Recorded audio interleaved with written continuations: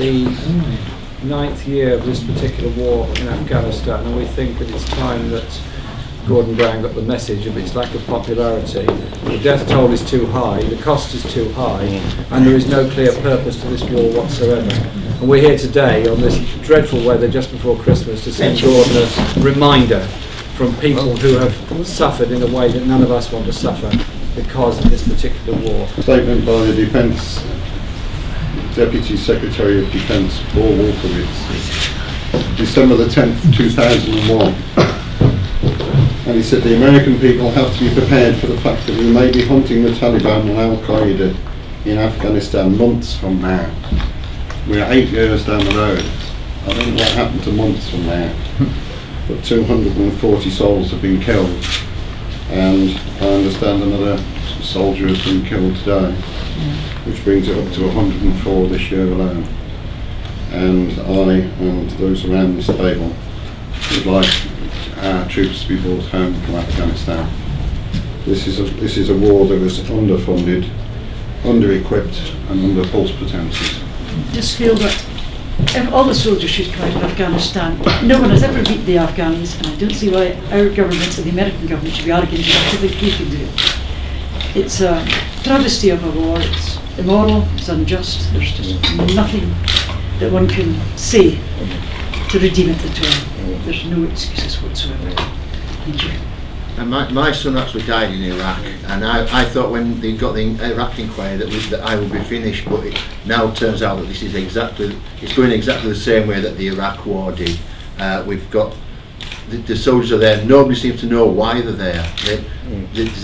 Every time you ask them, they give you a different reason. And if it's the war against terror, they're having to take money from and close bases in Britain to fund the war. It's costing too much both in money and in lives. One life would be too much to lose on what is an immoral war. I had a close family member blown up in Afghanistan in July. The chap wasn't killed, but he was injured, and he's recuperating, and hopefully he's okay. So unlike my colleagues, I've not suffered, like they've suffered. But I think now is the time to stop, bring the troops home, and I don't want to be sitting here next year with 203 guys dead. That's what worries me. What we do forget is about all the appalling casualties coming back every day to Solihull. Young men, legs blown off, arms blown off, lives ruined. And I do think at this Christmas time we should be thinking of them as well, because their lives are ruined, and this government is ruining them. They made war on Iraq. They have weapons of mass destruction. Everybody knew they didn't have weapons of mass destruction. There was a United Nations inspector there for a month looking for these wars. We want the war, they said, for mass destruction. Only now, all these years later, do they come up and say they never had weapons of mass destruction. The United Nations inspectors was there before looking for them, and that was that. Why did we fight the Second World War? Why did we take the risks, and why did we lose all these things? Because Germany attacked another country.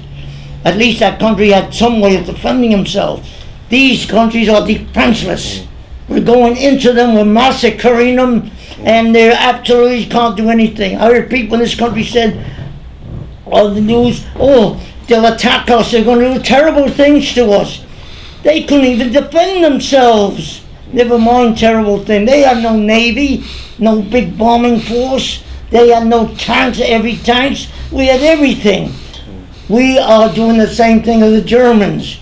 And we fought and risked our lives for. We're doing the same thing that we risked our lives to fight the Germans. And as I see it, therefore, as far as I'm concerned and others concerned, if we can risk our lives there, we could try to defend what we risk our lives doing, and we don't have to risk it this time. Just be against this war. If we keep this happen, there'll not only be a Second World War, there'll be a massacre.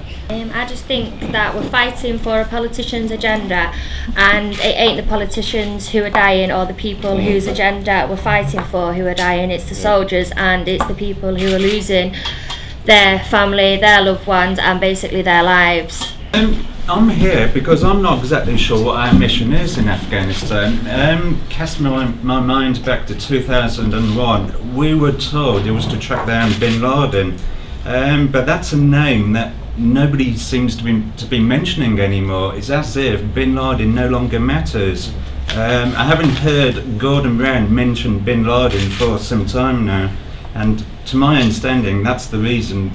That's what they told us in 2001 that we were going in for. And then they told us it was to destroy the open harvest. Well, Afghanistan is now having record open harvest there, so that's failure on that point. And now Gordon Brown seems to be saying that is to promote democracy. Well, we've just had an election in Afghanistan. That would have, to be honest with you, I think Mr. Mugabe of Zimbabwe would have been embarrassed of that election.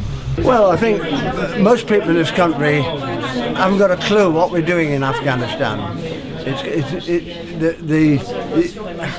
The mission has changed, hasn't it, considerably. I think a lot of us would concede that originally they had more of a case for going into Afghanistan than Iraq, because allegedly we all believed Al-Qaeda was planning atrocities like the attack on the World Trade Center from Afghanistan. The Afghan government of the time wouldn't take action against them, so it was reasonable at that time for America in particular, and Britain to aid to go into Afghanistan to stop that. But they quickly drove Osama bin Laden out, or let him escape. I believe they let him escape. So he's not there now. Al-Qaeda and the terrorists who plan these international atrocities are not in Afghanistan.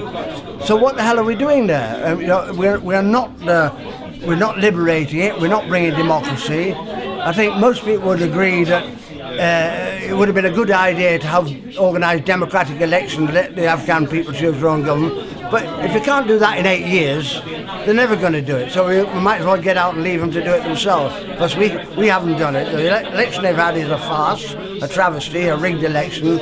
Opium production is higher than ever. Women are still subjugated. We're doing no good there. We're just frittering away the blood of our children on a pointless war. America, with all its power and all its weaponry and all its technical ability, couldn't subjugate Vietnam, can't subjugate Afghanistan, any country where the people resist and are opposed for whatever reason, whether good or bad, but where the people are determined to resist and fight. They can't take them over, because they don't know how to fight that kind of war. They haven't learned any lessons from Vietnam, and it's clear. It's also fairly clear that America is not really interested. Democracy, installing democracy, is not their game.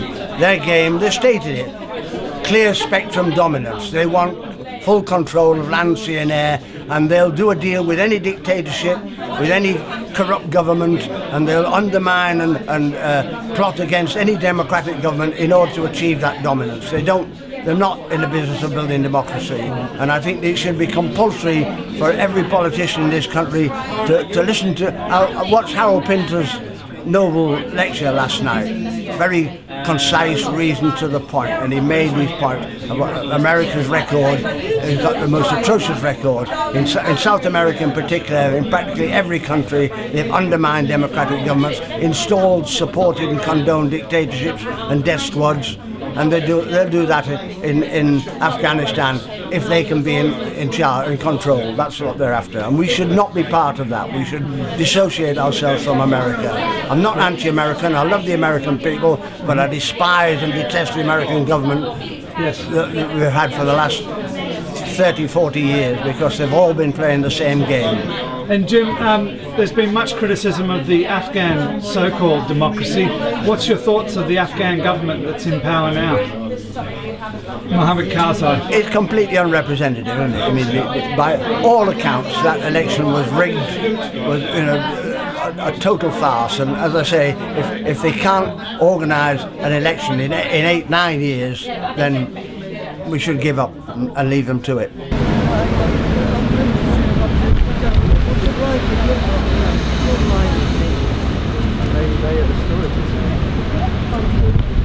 Okay. Hello. Where are you from? What do you do with that? I have a YouTube site called Fourman Films.